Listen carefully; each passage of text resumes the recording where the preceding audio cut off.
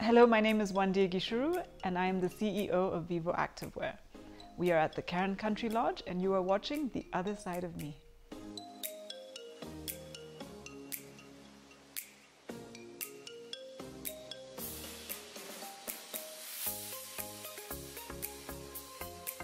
My first salary. Well, I did have a job straight after high school and I must have been 17. And I worked in the accounts department at Braeburn School because my mother was teaching there, so she got me a job and I really didn't do much. I think I pushed paper around, and if I remember correctly, my salary was 3,000 shillings. Yeah, that was a long time ago though. So what did I spend it on? I probably spent it on clothes. Okay, so the first car I bought was a Honda. I didn't start driving until quite late. I think I was in my late 20s when I started driving, and at that time, the reason I got my license was because I had a job that came with a car. So I didn't have to buy my own car. And it was only after I left that job that I had to buy one, and it was a Honda. What moment would I relive? There's so many, but maybe a recent one. So last year, I was turning 50. So a bunch of my friends surprised me. I was going on a trip to Morocco with my mother and a friend and his mother, and 10 of my friends showed up from different parts of the world, and they had this whole itinerary. So I had made a list of 50 things I wanted to do before I turned 50, and they went through the list and they ticked off like 6 or 7 of them, and they made sure that we did them on that trip. So one of the things was a camel ride. I wanted to ride a camel, and I wanted to spend the night in a desert. So what did I imagine my life would be? How did I envision my life when I was young? So I have a terrible, terrible memory. Like I have so few memories beyond, younger than 10, I think. But I have a book that I wrote as a class project when I was 6. I think everyone had to write a book and they had to answer certain questions. When I grow up, and I still have that book, right? So in it, it says, when I grow up, I want to get married and have 2 children, and they'll be girls. And I have 2 children and they're girls. So clearly there's power in some of these things, right? And then at that point I said I would be a teacher, which I'm definitely not. What do I hope to see for the future me? I don't ever want to feel that I'm too old to look ahead. So, I hope that even when I'm 80, I'll be making plans for when I'm 90. I hope that I will still be surrounded by people I love, and that my life will have adventure. I'll still be learning new things. I'll probably take up weight training when I'm 75, because right now I can't stand it. But yeah, I just want to keep growing, keep learning, keep expanding, keep having fun. So what are my best memories from Lion's Den? I can tell you what my worst memories are. No, let me start with the good ones. So, it's an intense, the filming is fun because you're seeing all kinds of people doing all kinds of pitches. You've never seen them before. You don't see them until they walk into the room. So I don't know if you've watched the show, but that people walk down these stairs. So when they open the door to walk in, that's the first time you're seeing them, and you're like, I really wonder what this person's going to talk about, because you don't know, right? And then they walk in and suddenly they're selling you an idea to sell bananas, or there was a guy who came on who's a medicine man, like a witch doctor. I think, yeah, I love the extraordinary ideas, and some were very silly, but some were actually pretty cool, and just meeting all those people. I think that was for me the fun part of the show. All right, so the hard part is that so I did this show for 2 seasons, and each season I gained 5 kilos each time. and then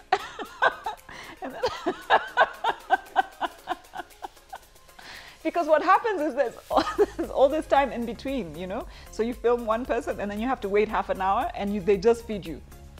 So initially, Vivo was primarily about dance and fitness, which is why it's called activewear. So the inspiration was really the love of dance and fitness, in particular yoga, Pilates, and a few exercises that my co-founder and I both were doing. She was doing more Pilates, but we also started doing dance classes together. So we were doing salsa, hip hop, what else? Yeah, mostly those two, and we needed product. So that was the inspiration, is that we needed product that we could not find on the market. We figured we're not the only people who must be struggling to find these products. So why don't we fill the gap and bring them to Kenya? That was the initial inspiration. It has since evolved to something bigger and broader. So now it's more about dressing the modern African women in ways that truly complement, flatter, bring out the best in us. So that's the current inspiration. But like with many businesses, sometimes where you start isn't where you end up. Things evolve and new opportunities will come and the market will speak to you, and that will shape how you modify what your initial plan was. Yeah. How do I unwind? I love to unwind. I hang out with my friends and laugh a lot. Wine doesn't hurt. Champagne's even better. I do yoga, which I love. I try and do yoga 3, 4, sometimes 5 times a week. And I find if I do it consistently, then I don't even need to unwind as much because I don't get as stressed. So you know, one of the things that I really believe works exceptionally well is meditation, which I've learned how to do, but I haven't put it into enough of a practice, a regular practice. But it's, I think, by far one of the best ways to unwind. And yeah, it could be 5 minutes, could be 10 minutes. Some people meditate 20 minutes, half an hour, but even 5 minutes a day is very impactful. What's my favorite music? Depends on the day. So yeah, so right now I'm really into like Afro-Cuban, sort of Latin style, reggaeton, kind of, that sort of music. That just, what I like about it is the beat and the fact that I don't know what the words are. So what happens with me with music is if the words are really meaningful, then I'm focused on the words and I forget to sort of enjoy the music. So sometimes if it's in a different language that I don't speak, I can just enjoy the music and the beat, and it always makes me want to dance. Yeah, I really like Afrobeat as well. I'm trying desperately to learn how to do the Gwara Gwara move. My biggest life lesson, that we control our thoughts, or we can control our thoughts. I think for me, that changed so much of the way I saw things. Like when I realized that every thought is a story I'm telling myself. And I can choose the story, I can choose the thought, and I don't have to hold on to thoughts that aren't helping me, that don't make me happy. You could always choose another thought. And when I realized that, it's like, yeah, man, how many years did I waste? Like being stuck, believing that this was the truth, you know? This person doesn't care about me. And that's the truth. And that was my only truth. And that was just a story. You choose your thoughts. Maybe I shouldn't say control. Like you choose your thoughts, whether it's conscious or unconscious. So when I realized that, and I understood that if you want to, you can make a conscious effort to choose a different thought. When you're having a thought that doesn't work for you, you can choose a different one. It's not always as easy as, you know, as it may sound, but it's also not impossible. And when I, you know, in between employment and starting Vivo, I trained to be a life coach. So it was during that process that I understood this, you know, and it's about perspective. So, you know, you have a fan, and I can choose to look at it from the front, and it looks one way, but if I look at it from the top, it's another way, and if I look at it, you know, it's the same fan, but you're just choosing which perspective you're going to look at it from. And if this way makes me happy and this way makes me unhappy, then I'll just look at it this way. And it's the same with our thoughts, you know, you just choose what perspective you're going to have. So, you know, I mentioned I had a list when I was turning 50, my 50 by 50. So there are things I still haven't done on that. So those, I guess, is my bucket list still. So one is to go to Brazil. My mother, one of my brothers and I want to go, make it a family trip. Another one, you're gonna laugh, is to cook a meal for 5 friends. I've never cooked a meal for 5. I've never cooked a meal and invited people. Something else on my bucket list is to go on a silent retreat. So there are these retreats where you spend 10 days and you don't speak to anyone. You don't read a book, you don't watch TV, you don't listen to the radio. You just stay in silence, you and your thoughts, and nothing else. Whose fashion sense do I admire? Michelle Obama. I think I admire her arms too, so she looks really good in everything she wears. But I like the fact that she's sophisticated and mature, but still flirty and fun. And she experiments, and it's still tasteful. You know, I think we do have to age gracefully, but that doesn't mean we've got to like start dressing like shoshos.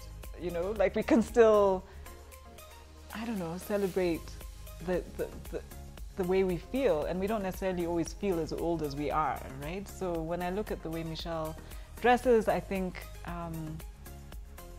there's a youthfulness to it, and yeah, she looks good. So I've lived in about 6 countries, and every single one has something special about it, even the ones I didn't enjoy as much as the others, but there's still something that was really special. But if I had to pick one other than Kenya, because Kenya's for sure like my favorite place in the world, it would be a city, and it would be New York.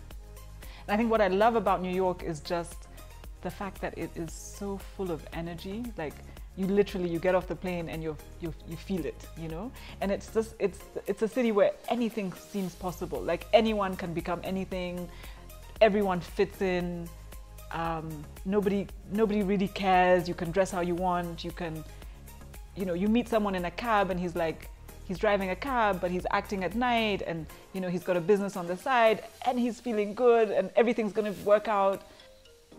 So what am I most grateful for?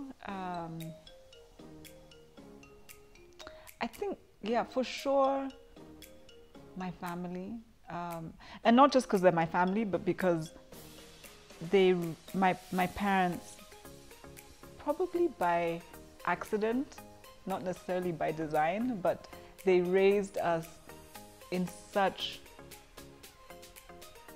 a free way that I didn't have to unlearn anything to learn who I was.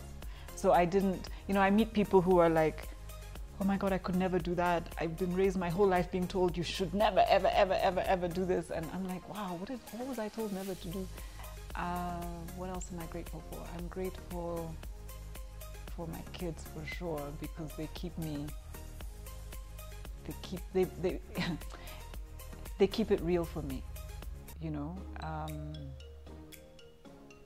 They sort of bring back what really matters, because no matter how bad the day was, or whatever thoughts you allow to come into your head, you know, you come home and your kids, something's happening with them and nothing else matters. you know. So I'm very, very grateful.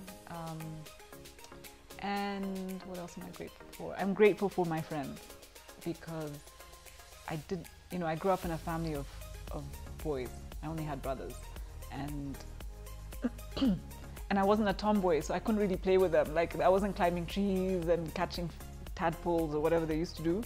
So I needed people to, like, do girly things with, and so I gravitated to my friends, and some of those friends are still my closest friends. I mean, 40 something years later, I'm still very close to them, and we've kind of gotten to a point in life where be raw, be real, say exactly what's going on with you, hold each other up, cry together if you need to, get drunk together if you need to, laugh if you need, whatever it is. Like, I think it's a space where, we can be completely authentic and not have to keep up appearances, not have to worry about being judged. And yeah, there are many times in my life where I'm like, man, if I didn't have friends, I'm not sure how to make that through. So I'm really grateful for that. So thanks for watching The Other Side of Me. Bye-bye.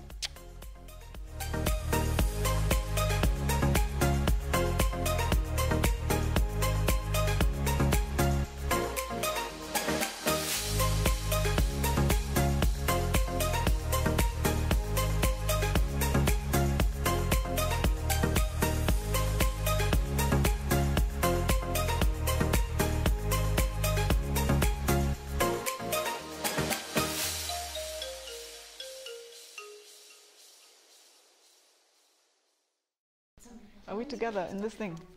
We're together. All right. You all look at me. Okay, we're looking down now. So thanks for watching The Other Side of Me. Hope you've enjoyed it.